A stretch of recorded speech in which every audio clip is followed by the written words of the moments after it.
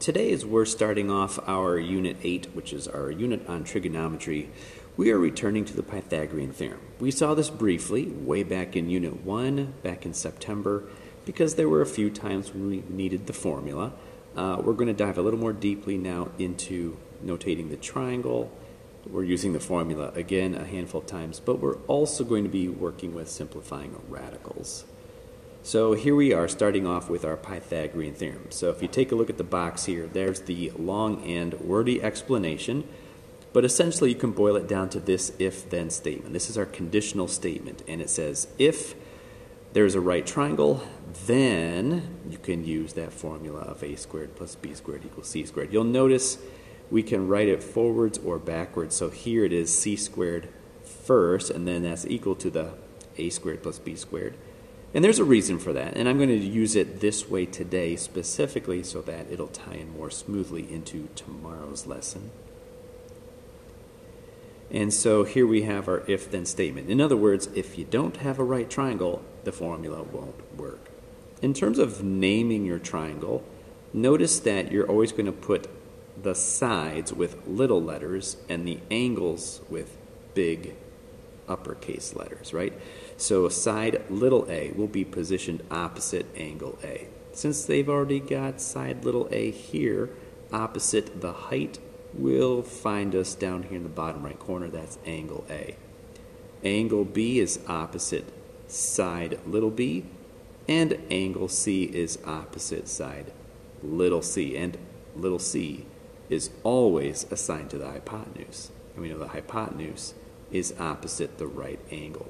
So little c must go here on the hypotenuse, but the a and the b can go in either place. All right, so with that little introduction, let's take a look at our examples. Right, so once you have identified that right angle, find the side opposite that. That must get the little c in terms of our formula. That is the hypotenuse there. The two legs don't matter which is the a or which is the b.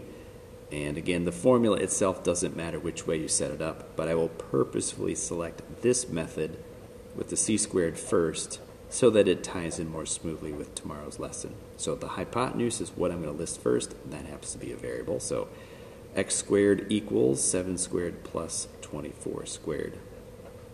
With some of these bigger values, just use your calculator here. 24 squared gives me 576.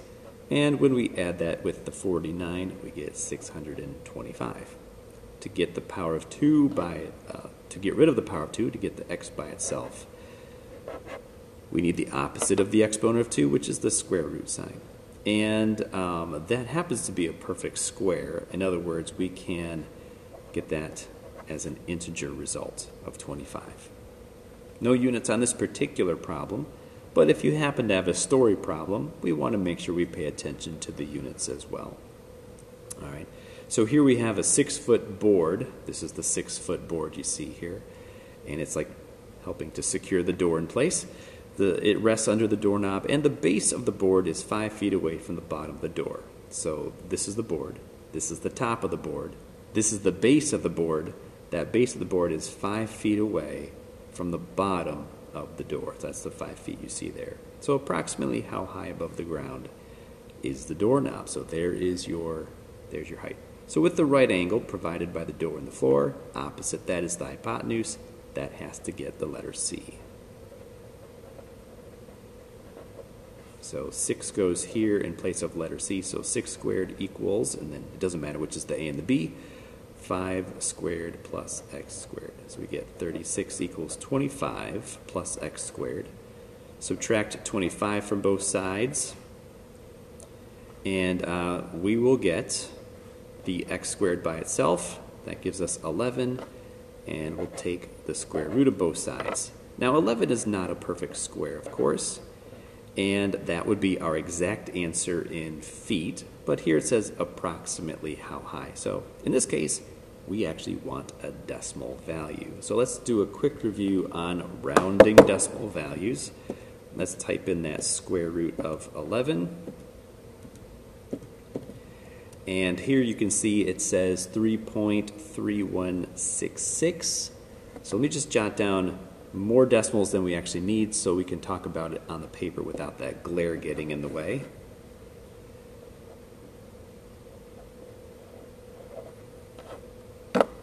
Typically, we're going to round to 2 decimal places unless it says any differently. So there is your decimal point. That means we're going to take a look at finding out what kind of numbers do we want to the right of that decimal point. And since we want 2 decimal places, we're counting 2 values to the right of that decimal point. So the question is, do we want 3.31 or do we round it up to 3.32? There is no rounding down. We never round that to 3.30. It's either going to stay this way or it's going to round up. So you have to take a look at the third number and see how does that influence the number right in front of it, right? So if that's a 5 or bigger, we round up to a 0.32. If this were smaller than a 5, like a 4 or a 3 or a 2 or a 1, then this simply stays as it is as a 0.31. Again, it does not round down. It either stays the same or it rounds up. Since this value of 6 is bigger than 5, we're going to round this up to 3.32. So there's a quick review on rounding your decimals. Here in the next row of problems, we're going to be using the Pythagorean formula again, but this time with some radical values thrown in as a review for radicals. We do have right triangles, so even though it's not drawn, we recognize that the right angle will be formed by those perpendicular sides. We will solve for x, but this time we don't want decimals. We'll leave our answer in simplified radical form. Opposite the right angle is your hypotenuse. That gets the letter c. So c squared equals the a squared plus b squared. So 8 squared equals 2 root 7 quantity squared plus x squared. There's my variable. Okay. This is what we're reviewing here. How do you square a value that has both an integer and a radical, like the 2 root 7? So remember, I use the margin space over here. If you have a 2 root 7 quantity squared, what that means is you have 2 identical copies of this being multiplied together. So you have a 2 root 7 times itself. So when you're thinking about multiplying this together, you multiply integer with integer and the radical with the radical. So 2 times 2 gives you an integer of 4, and root 7 times root 7 is a root 49. Now it just so happens that's a perfect square, and the square root of 49 turns into integer 7. Be careful, it's not the square root of 7, it's just the integer of 7. So 4 times 7 is 28. So all of that work just for us to figure out that 2 root 7 squared gives you a 28. We'll subtract 28 from both sides, we get 36. And in this particular case, we get an answer of exactly 6, right? We're taking the square root of both sides to get that 6. There's no units on that problem, so 6 units, whatever they happen to be. But that's the concept between squaring an integer and a radical together like that. Okay. Here in part B, there's a square root. Opposite that is the hypotenuse, so the 24 gets the letter C. So 24 squared equals 22 squared plus the x squared. Again, with really big numbers like this, we're just using our calculator, so we get 576. 22 squared is 484. I'm going to move all of my constant terms to the same side by subtracting 484 from both sides, and this gives us 92. All right, so again, we're not allowed to have decimals, and 92 is not a perfect square. So that means we have to simplify 92. We talked about this in the previous lesson. You can take that 92 and just help yourself by checking to see, is it divisible by values like 4, or is it divisible by 16? Here it is divisible by 4. We get 23. So that means we can factor this into 4 times 23. And 4 is a perfect square. So we can take the square root of 4, which is integer 2. But we cannot take the square root of 23. It just stays as a root 23. So that's the exact length of that missing side of the triangle. Again, no specific units are applied, so it's just that in units. Next, we have a bit of a problem here because we're doing more than just the Pythagorean theorem. We want to find the area of the triangle. So we have an isosceles triangle. Remember, that is two sides with the same length. They're both 17. So when you draw this, draw it with the line of symmetry going right down the middle, like so. These are all in meters here. Now you notice we don't have a right angle, so when you draw that line of symmetry right down the middle, this is also where the height of the triangle is. And the height is perpendicular to the base, and there's your right triangle. So we're really taking a look at half of the triangle here, just so that we can take a look at using our Pythagorean formula to find that missing height. We know the slanted side is the 17 meters. The base is now cut in half, so half of 16 is 8. And we can use our Pythagorean theorem to find that information. So let's do that first. Again, opposite the right angle is your hypotenuse, so the 17 gets the letter C. So we have 17 squared equals 8 squared plus the h squared. 17 squared is 289. We'll subtract the 64 from both sides to get 225, and lucky us, that is a perfect square. So when we take the square root of 225, our height is exactly 15.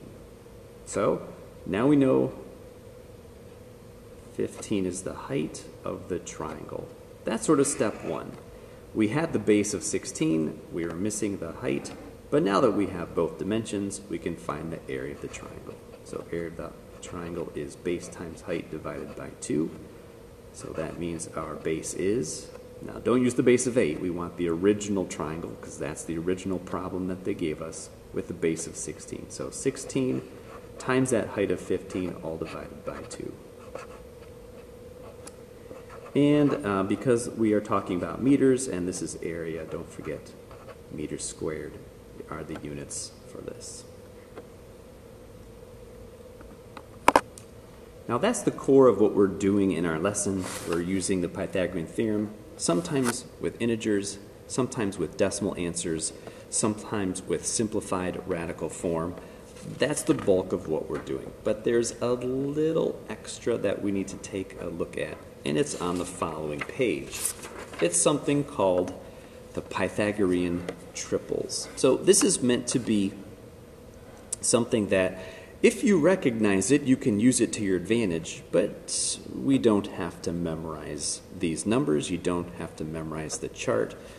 What we're really just looking at here is the very top row of that chart. That's really all that you want to look at. And even of those numbers, these are the most common. So we're going to talk about those in a moment. All right, so the three numbers that you see are representing the three sides of a triangle. It just so happens it's not any triangle. These will form a right triangle. So it says a Pythagorean triple is a set of three integers, a, b, and c, a, b, and c, that satisfy that equation that we've been using. A squared plus b squared equals c squared. So in other words, the largest number is always the hypotenuse. So if you see a 3 and a 4 and a 5, that 5 gets the letter C. It is your hypotenuse. If you see the 5 and the 12 and the 13, 13 is the biggest, that gets the letter C. That's your hypotenuse. So you're not solving for a missing side. We're telling you what the sides are. So if we were to put that in picture form, that's what you see down here. This is the right triangle where one leg is 3, one leg is 4, and the hypotenuse is on the 5. And so what we're saying is there's a certain combination of integers that just so happen that when you use the formula, you get a true statement, meaning it is a right triangle. So, for example, if you had a triangle where you had a side of 3 and a hypotenuse of 5, and that's all you knew, and you're trying to figure out what is that missing side, you could use the Pythagorean theorem and solve it out. But if you recognize the pattern that 3 and 4 and 5 are guaranteed to form those three sides of a right triangle, you can save yourself a lot of time, skip the calculations, and just say, aha, that must be a 4. Now, if you're not sure, put in your Pythagorean theorem and find out.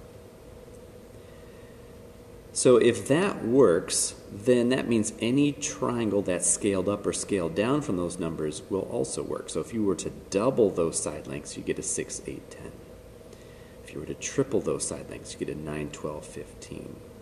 If you were to multiply those by 10, you'd get a triangle of sides 30 and 40 and 50. Again, you don't have to memorize this. It's just a pattern. If you see the pattern, you can use it. You're not going to be tested on it or anything. But jump down to that example below. Do you see example 5? Take a look at this triangle. Do you see this triangle here? We have sides of 30 and 40. Do you know what the hypotenuse has to be? Now, it's here in the chart, 30, 40, and 50. There it is. Meaning it's based off of a 3, 4, 5 triangle. But if you don't see it, that's okay. You can still use your Pythagorean theorem. Opposite the right angle is the hypotenuse. That gets the letter C. C squared equals A squared plus B squared. Let's check it out. Let's see what happens here. So 30 squared plus 40 squared. That's going to be 900 plus 1600. That is going to be 2500. And when you take the square root of 2500, you're going to get 50. Did you know that answer was 50? All right, so you can still use the formula, but if you pick up on the pattern of, hey, that 30 and 40 that they gave us in the diagram are two legs of the triangle, that's just like the 3 and the 4, then that means we could figure out that the third side must be some multiple of 5, in this case 5 times bigger. So that's one way you can approach it, or you can think of it as well, let's just scale it down 10 times. So 10 times smaller than 30 would be 3, and 10 times smaller than 40 would be a 4. That's essentially the pattern that we're looking at. That's your 3, 4, 5 triangle. So if you take the 5 and scale it up 10 times, that should be a 50. So we call these Pythagorean triples just because they're sets of numbers that come in sets of 3. We tend to use these the most often, so if you see any of these triangles in our notes or in our homework or on a quiz, for example, you have permission to use the pattern instead of showing all of the calculations. But that's essentially what the numbers are supposed to represent.